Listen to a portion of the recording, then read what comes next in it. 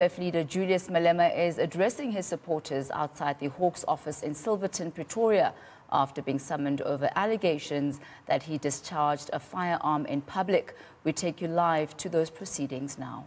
To refuse to say something to them, and I say to you, surely you should know that they are more important than you. And what I say may incriminate me in the near future. So let's respect the fact that I said I don't want to talk, and I'll talk at an appropriate forum, except that I deny the allegations put before me. Do you align yourself with the version that Mr. Ndlozi provided to the public after the event, that you were playing with a toy gun to coincide with firecrackers that were going off? Mr. Ndlozi can say anything he wants to say. He's not charged. I'm charged. And anything I say may be used against me in the court of law. And therefore, we should respect that. Okay. I thought you would ask me about what you called me. You called me. I called yes, you. Yeah. But please, can you comment on that yesterday, the Daily Maverick allegations that were leveled against you? It's an absolute rubbish. It's an absolute rubbish. And there's nothing new about the Daily Maverick allegations.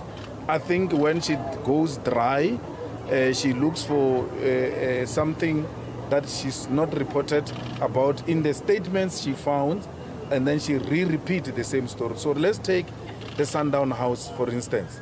She wrote about it from the beginning and even implicated Dalimpofu in the Sundown House. We responded to it. What is there to respond again? It's not new. I'm not using Mahuna's money. Mahuna never received money from VBS. She doesn't say that herself. Mahuna received money from Sgamega.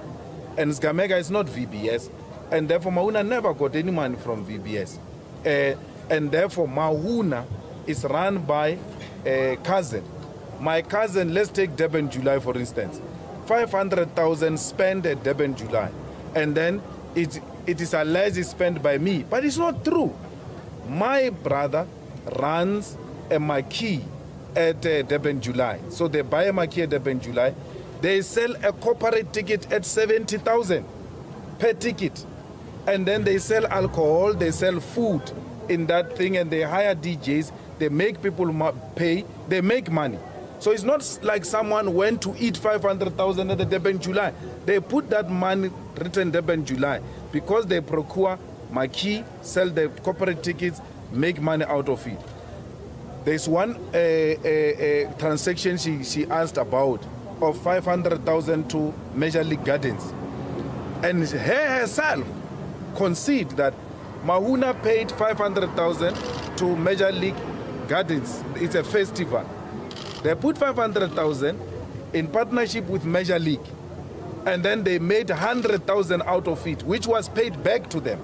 So they put money to engage in business, and they receive returns out of that. So it is not correct. So when you say Malema, he paid Malema's child's fees, I once asked him to pay for the fees of a friend of my child who had not gone to school for 6 months because the parents could not afford.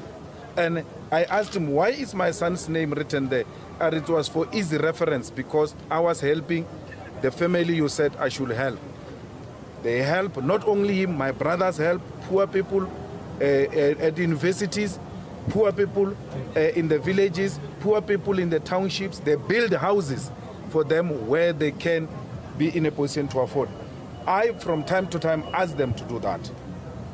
The same way I do with all of the corporate. She says I slept in a particular hotel in Durban. She can go there, leave the cameras. She can go there and ask, has Julius Malema ever been in this hotel? I don't know the hotel. I didn't sleep there. I slept somewhere else with my wife, and we slept very well and enjoyed each other properly. So there was never a problem. Me sleeping in some hotels I know nothing about. So it is a fabrication. It is unfounded. My brother runs an office again in Johannesburg for your information. But equally, all my brothers are in all the events I'm at. They are here now. They will not have let me come here alone. They always are supportive, and I support them. So you will always find them where I am. All of my family, especially the boys, are in business. They are running business. Mekete Lodge in Polokwane, That's where one of my brothers is running a hospitality business. That's where we're hosting different types of festivals in Polokwane. Another one is coming this weekend. It's not for free. People pay 150 at the gate. They buy alcohol. They buy food. At least my brothers are not in tenders. So she has got a problem with that. She says this company is not even doing tenders with government. When they do tenders with government, it's a problem. These companies of Malema's family is doing business with government. When they don't do business with government, it's a problem. They prefer private to private business. It doesn't mean they don't do business with government. Louis Vuitton, Gucci, I've worn it before.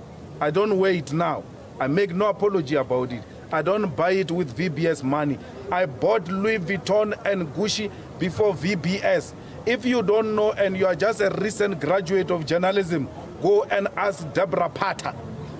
I answered that question long before. Anyone who voted for EFF and voted for me, they knew that I came to the EFF with Louis Vuitton and Gucci.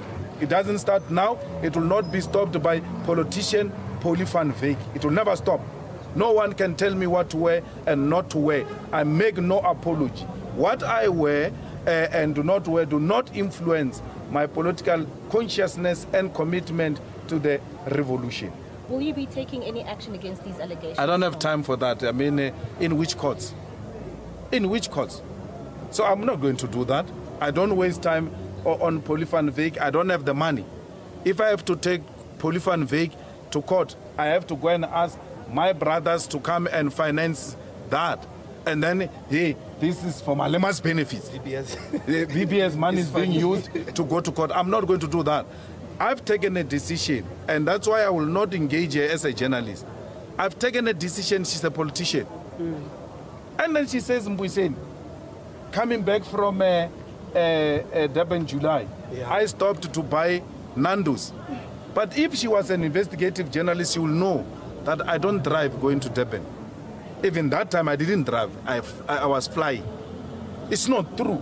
So the facts are there. She calls herself an investigative journalist with a bank statement that was given to her by a friend of hers in Werksman. And it's not investigative. She just looks there and then she makes assumptions. He was driving. He bought Nando's. I don't drive. I never drove to Durban, July. I fly. Malema, will you and the EFF in charge be going to Zimbabwe to bury... Absolutely, we're going there. We're going to bury President Robert Mugabe. He's our leader, he's our icon. Let's all remember Mugabe the best way we know how. If he's a villain to you, don't impose that on us. Let's all remember him in different ways. What could be a hero to you may not be a hero to me. Wait until de Klerk dies. De Klerk is going to look better than Robert Mugabe, according to these people who tell us who to celebrate and who not to celebrate. I'm not the type. Nobel Peace Prize. Yeah, Nobel Peace Prize. De Klerk,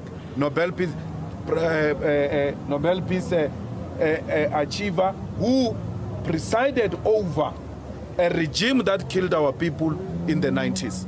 So I'm not going to be told by racists of note who to celebrate and who not to celebrate. The last one, put it on the Mugabe matter. The EFF has an event scheduled on Thursday to commemorate his life. Are we expecting any international leaders or leaders of government to attend the event? No, we don't expect any government leader to come or any international person to come. The memorial service is open to all. We wrote to the Zimbabwean embassy, we wrote to ZANU-PF, informing them that we'll be honoring President Mugabe, like we did with Fidel Castro. We always honor those that the white monopoly capital want us to hate. We do the opposite. Mama? No, she asked my question. Okay. Mr. Malema, Yes. Mr. Malema, this is from News 24. Sure. Government has been saying that it is xenophobic attacks, not xenophobic, but a matter of criminality. Is our government out of touch with the reality on the ground, or would you say that it's in fact criminality that's going on in South Africa? Xenophobia is criminality. You can't separate it. You can't say it's xenophobic or it's now criminality. It's criminality. It is unacceptable. It's a crime against humanity. And those people who are engaged in it they must know they are committing crime. And they must be punished as such. They are criminals. We agree with government, but do not try to justify one with the other. They are all the same. They are rotten to the core. They are undesirable. Our government should never even try to defend those thugs. They are thugs, they are criminals, and they must be called and be referred to as such. No one deserves to be treated the way these rascals are treating our people. No one. We should treat each other with respect and with dignity, and that's exactly what we will entertain. We don't have a problem. We know there are problems of drugs. We should punish them. We know there are problems of crime. We should punish it. But we should not do that through committing crime. There is nothing revolutionary out of the acts we have experienced in the past few days. Okay. Just on a lighter note, any of your members, any MPs have come forward to confess that they received money from the Sierra 17 campaign? Nothing so far, nothing. Why is that? Just a quick one, last one. It's very serious. Your response, last week the NPA confirmed that it had authorized charges against yourself and Mr. Ndlozi in relation to an alleged assault of a police officer last year. Your response to that? Another mockery of our system.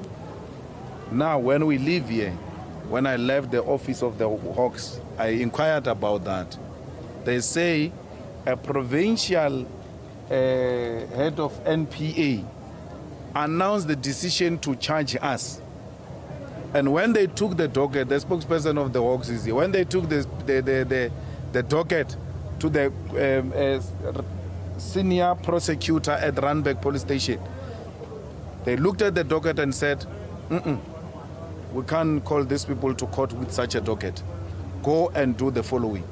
And they called us and said, we're turned back to do further investigations. Please don't come. Someone is sitting somewhere, making stupid decisions, informed by politics and fear of right-wing elements like the AfriForum. And then they don't apply the law. They do that out of fear of AfriForum. Apply the law. At all times, it doesn't matter how unpopular the law might be. Apply the law. Mbuyiseni's mother now, every 12 o'clock midnight, she's praying, or the child is going to be arrested. By wrong information, wrong decision by people who do not apply the law.